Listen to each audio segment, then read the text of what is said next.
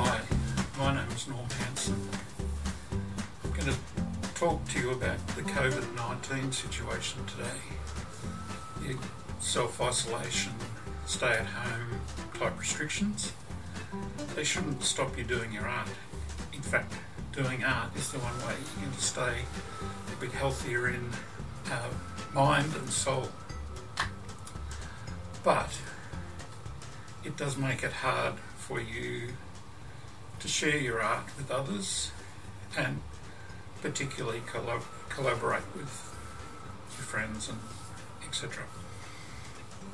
So I have had a good look around the internet, and there are literally thousands of articles and videos about social media, about photographing your art. They tend to be very technical and very lengthy, and they're very much oriented towards young entrepreneurs who want to become celebrities or influencers. They're not a lot of help to just a normal artist wanting to promote their work. What I've discovered is it's actually quite easy to share your work online. In actual fact, I don't think you need to get involved with the technology or the fancy gear. It's actually quite simple to share your things online and make use of the technology that's around today. So I see there's a gap for something that's easy to follow without all the jargon and makes use of things that you've already got around your house or studio. I think we'll start with something that you should find. If you've got a smartphone, you're already well equipped to tackle a task. I'm sure you know how to take a selfie. If you don't, ask your kids or your grandkids. There's also a great camera on the other side of your phone, and it's perfect to take pictures of your art. What I'm going to show now is a fantastic little app called Snapseed. Snapseed was developed by a company called Nick Software and became popular as a way to prepare photos for Instagram back around 2010, 2011. Nick was bought up by Google in 2012. The software cost $4.99 US at the time. Google didn't do a lot with the software, but the Nick people updated it in 2015 and nothing's been done since then, but it's still a fantastic bit of software. Snapseed is available for iPhone and iPad from the Apple Store, and for Android phones and tablets from the Google Play Store. Did I mention that it's free?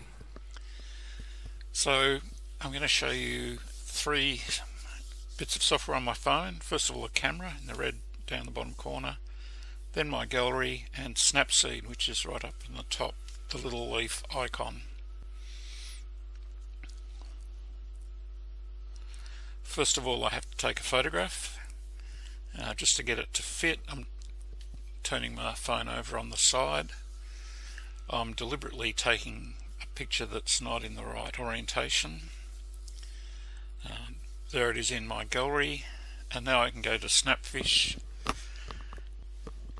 Oops, this previous picture. Pick the picture I want, and in Snapseed there's a series of tabs on the bottom. The first one's styles, and you can scroll through these. They're just like the filters in Instagram or Facebook. They're artificial, don't use them. In the middle there's the tools, and I'm going to use 4 of these tools to just fix up the photograph. The first one is to look at making the photo flat, and for that I'm using the perspective tool. It's in the second row there. And the easiest tools to use are the tilts. So if you move your finger vertically up and down, you can tilt the photograph backwards and forwards. It's not too bad actually. Or alternatively, if you move your finger horizontally, you can adjust the rotation around a horizontal axis. I'm just going to return those. I'm going to use the freeform, it's called free, and you just grab the corners and stretch the image out to just get it as square as possible. This is quite a good tool. With a bit of practice you can get quite accurate. You notice there's grid lines on there to help you keep it square. Not doing so well here. Looks a bit better. Lift that up. Top right hand corner again. And that's not too bad. It's not perfect, but it'll do for now. So I click the tick sign down the bottom left corner, and that will take me back to the main controls. I'll pick the tools again in the middle, and the next thing to look at is color correction, which in computer jargon is called white balance. And I've just mucking around with the auto setting there, but you can do much better with the eyedropper. So if you move that around the picture and pick something of a neutral color, it will adjust the colors accordingly. So the tail's nice and white. It's probably the best place to pick for me. Wasn't too bad. Now I'll go on to tonal adjustments.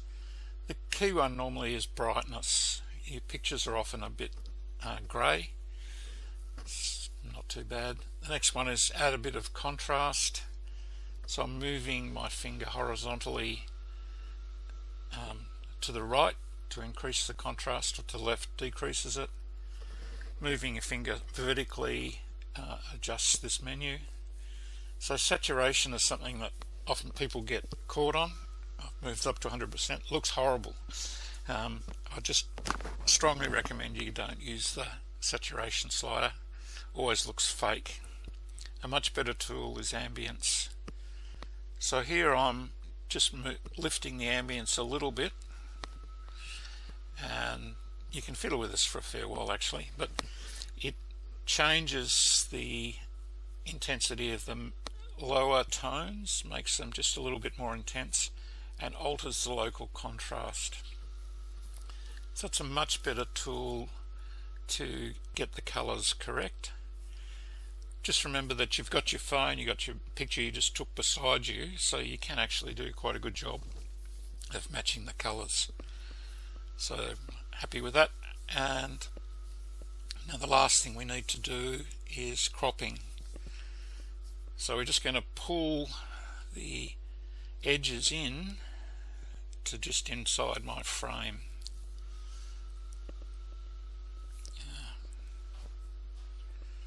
Yeah, that'll do. Hit the tick mark again. And now I've got a fairly good picture. Up the top there's a little set of stacked blocks with an arrow pointing down, and these represent the different processes I did. You notice I did two perspectives. The first one I sort of ignored, so it doesn't matter. When you do anything now, all those processes will be done on the picture. The original picture will be stored there, and it'll make a copy. So here I've just saved the picture, which I could then email somewhere, or alternatively most phones will have the share capability. So you just click on share, and that will, again, it's going to run through those processes and create a copy.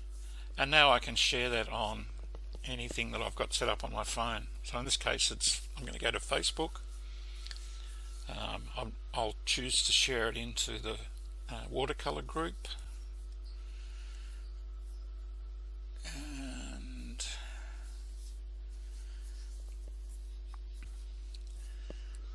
you'll have to watch me mucking around with the typing, get it right. So I'm just writing a bit of text, and this will be a news post in the watercolour group.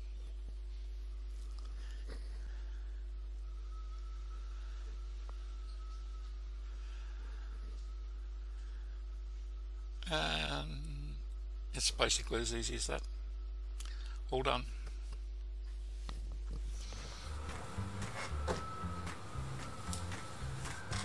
I plan to make a few more short videos to help overcome the fear that technology is hard to learn, to let you master better ways to present your art, and in this strangely different world, but connected world, to share it.